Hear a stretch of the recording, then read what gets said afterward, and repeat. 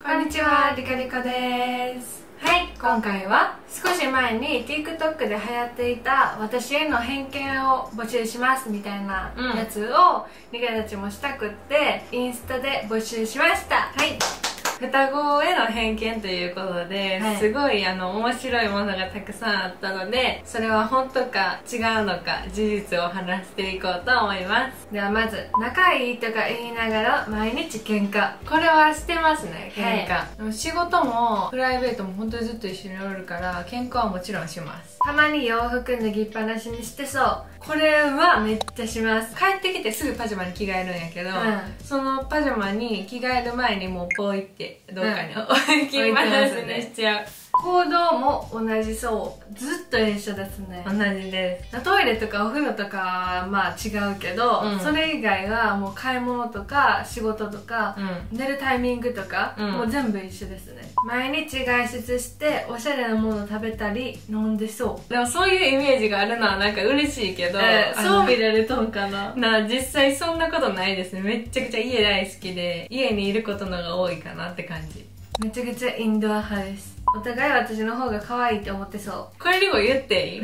リコ自分の方が可愛いって思ってないの。リカの方が可愛いって思う。なんてのなんか照れるけど。でもリカは自分の方が生きとんなって思う。いやゲーム下手そう。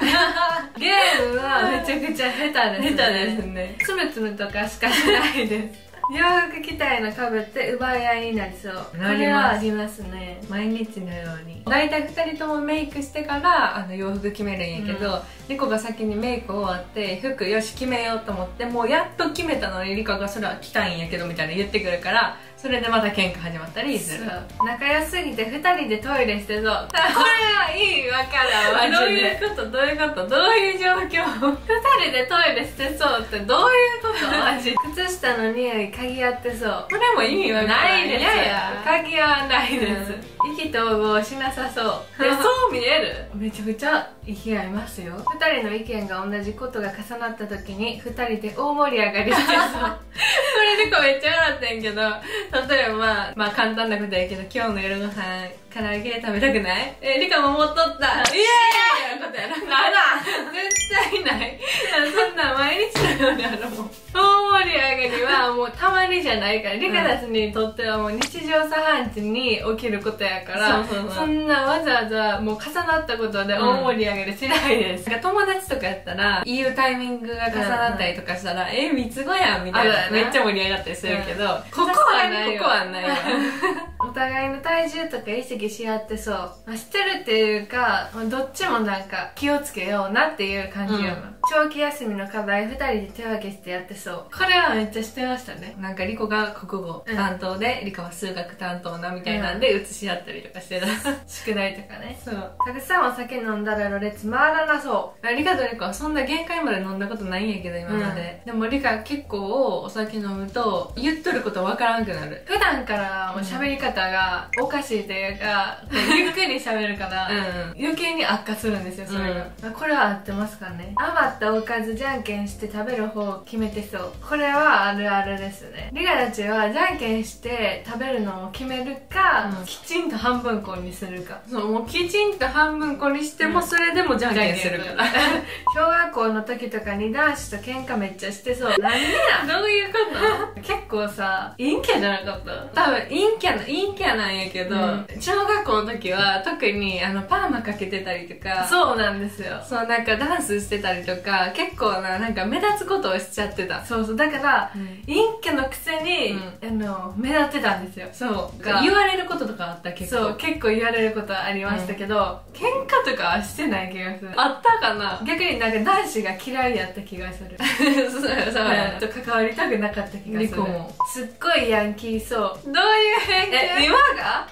それはないです。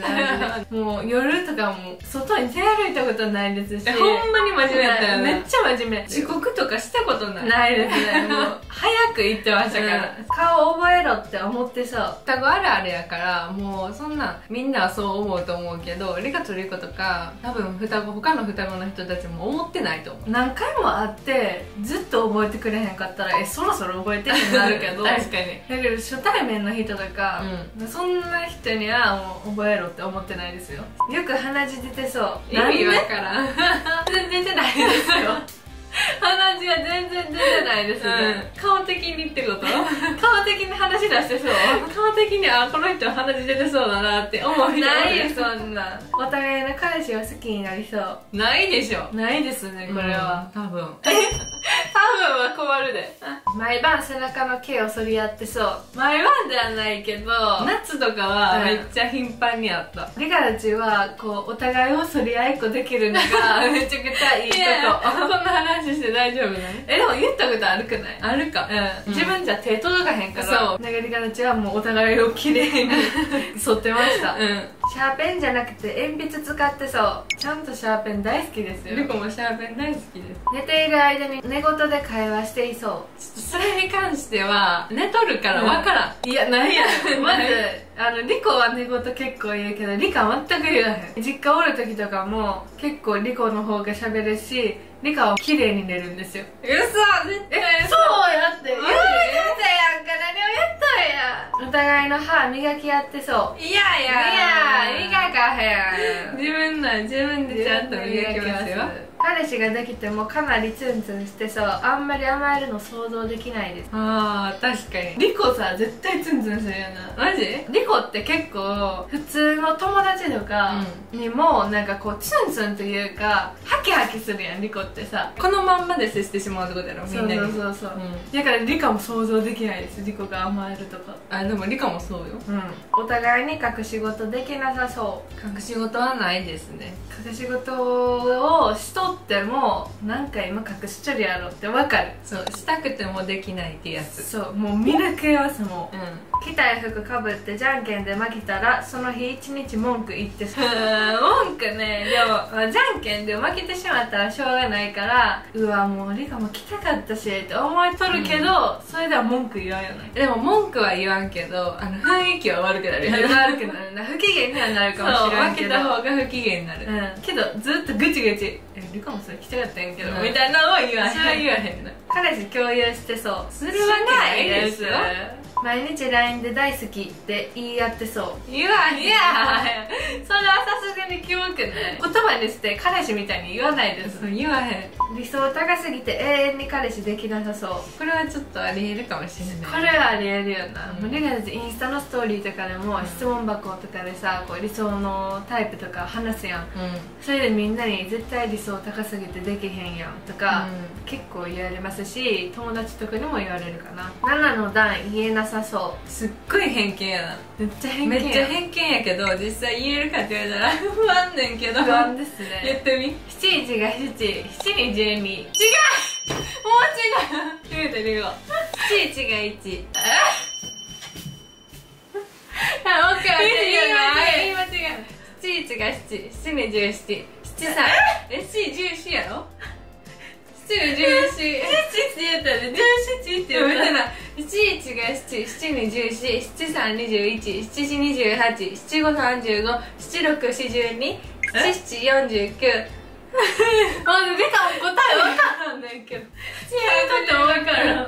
7、60さ、ほら、言えるやん。言えへん、リカ。言えへん。これはね、合ってますかも。実家のママさんに毎日何かしらの写真を送りつけてそう。家族みんな仲いいから、毎朝毎晩テレビ電話するしパパとも毎日 LINE するし、コラボ送る側じゃなくて、ママとパパが送ってくる側。そうやんな。なんか今日の夜ご飯みたいなとか犬の写真を送ってくれたりとか、常に会話してます。毎日香水飲んでそう。どういうこと？飲まないです。飲まないよ。実は不仲。ビジネス双子です。ビジネス双子です。勘違いよ。じゃあ喧嘩出たら忘れそう。これはマジでそうマジでそう。寝たらもう朝おはようみたいな感じ。ちょっと気まずいけどどっちかに彼氏できたら相手の彼氏に対してめっちゃ嫉妬しそう。リカこれ絶対そうねんけど。リコもそうやで。絶対そうと思う。リカなマジでそう絶対。そう。例えばリコが好きな人できましたとか、ちょっと気になる人できましたとかで、リカとおる時間より例えばその人の方が長くなってしまったら「何しとんの?」とかそういう LINE 来たりとか。絶対リカそうやで。絶対そうやよな。絶対そう。今日 YouTube 撮らなあかんのちゃうとか、仕事よりそっちなんやみたいな。絶対言うリカ。そうやな。怒っとる風に見せかけて実は嫉妬しそうよな。そう絶対そう。